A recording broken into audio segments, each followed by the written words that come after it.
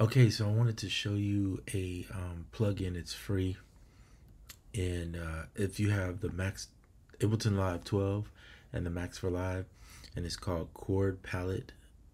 The link portion is just a part of it, but what it is it's linked to the MIDI transport bar here with the transform options.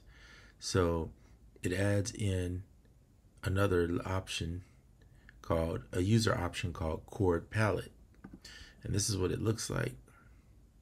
And so basically you can see here that you have, hold on 1 second, I forgot to mute that. I'm gonna have to mute that when I do recordings because I forget the phone goes off. But anyway, so basically what it has is the major, minor, diminished, suspended, but then if you click on one you can get any of those chords. So this reminds me, and you can make user chords, reminds me of like FL Studio when people draw in their chords or whatever. It's that kind of vibe that you're adding to Ableton.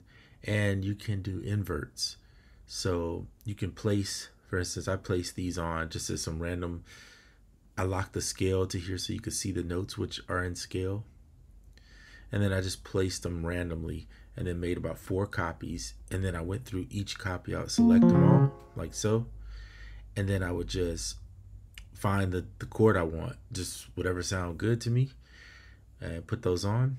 And then after I finished getting all the chords that sound good, they were just straight bars, right? Then I went into strum, and I wanted this one to be like a I'm gonna call it a down strum. I think these would be like, this might be up down strums, and this is like the up strum. So anyway, so then I put it together, and then I got this.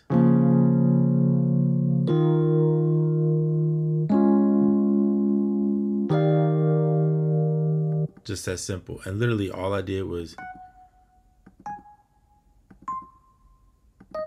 doesn't really matter which ones you pick, select them all, go back to the chord palette, and let's say I want to make this a minor, but I want it to be like a minor 7. Okay, as soon as I have whatever I have selected, if I hit minor 7, it's going to change that. So watch, I'm going to do some inverts to show you. Hold on, I got to select it. So then if I start inverting it, let's see. Wonder if it's not doing it because I'm on the actual one that's already there. I may not want to do it. Let's see. You know what? I tell you what. Let's do this. Let's make another track, and I'll just show you real quick on there. That'll be easier. Duplicate. All right. So let's pretend that none of these are strums. So we'll have to go in and go back to strum and just fix them.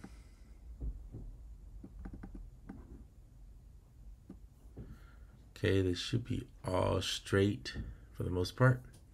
All right, let's go to chord palette. Let's say this set of chords, I want to put them on minor 6. Then when you touch this button over here, that's what I forgot to do. If you touch this button over here, it's going to convert it to a minor 6. So now it sounds like this. But let's say I want to invert it. See how I just move the invert and it gives me different variations, inverted variation. Don't like that. It's okay.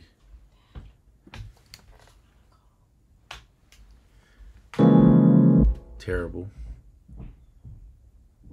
I say terrible. So do you see what I'm saying though? If I don't want that, I can just say, you know what, I want this to be a minor 7. Then hit that and it goes. That's a minor 7 shell. Let me see if I can just, let's do a minor 9. So this is a minor 9, but it's missing some notes. So let's just add a few more notes in at random.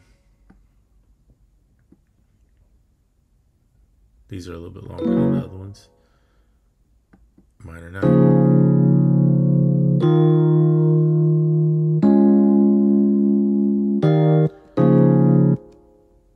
Let's try some inverted versions of it. So if you know what inverts are, it's just moving the certain notes. Let's say this note is here, it might move that note up to this one. You know what I'm saying? This is the same note, it's just going to move it to where, so now That sounds a little better. But now let's say, and then I would go in and I want these all strummed. So I would just transform and use the strumming pattern, and then you can adjust it, and they'll adjust slightly so it sounds like a strum.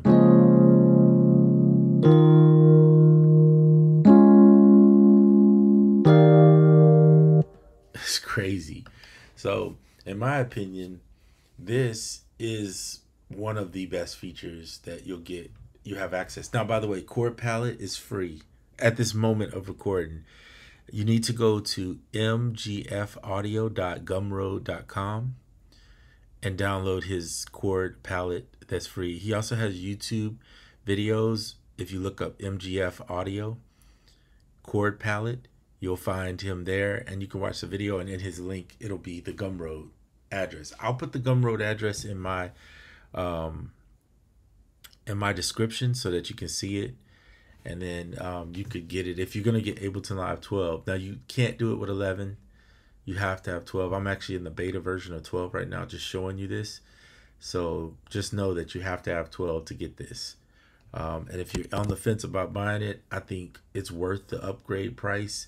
If you have never bought Ableton and you're thinking about it, maybe for future, sometimes if you buy it, you'll catch it on sale. Sometimes if you buy it toward the end of the year, if they're coming out with a new version or something like that, then they'll give you a free upgrade. But I doubt when they drop 12 in a week or so from now that you're gonna see an upgrade for about another couple years. So if you're really gonna get it and you just want to go Ableton, I say go all in. You won't lose. I promise you. It's you enjoy it.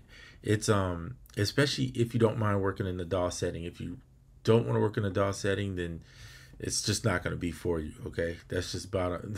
You have to be wanting to work in a DAW setting to do this. But I can tell you like this: if you get a controller and a computer, and Ableton works on PC as well as Mac, so you don't have to have a MacBook or a Mac computer. You'll enjoy it. It's just a lot of fun, and every time I get in here, I think of something new to try or something different. So I'm never bored. People say they get bored with DAWs. It's because they go in and do the same thing every time they get on the DAW, or they're making the same type of music, or they're not trying to learn nothing new. That's why you're bored. Of course, you're gonna get bored. Who wouldn't? So anyway, take a look at this if you're interested in it. I got a bunch of videos on Ableton. There's a ton of good people out there that make Ableton videos. Watch some of those videos, see if it sparks you and makes you want to create in it, and then go for it. Check if you're into soul, R&B, kind of funky and good stuff like that.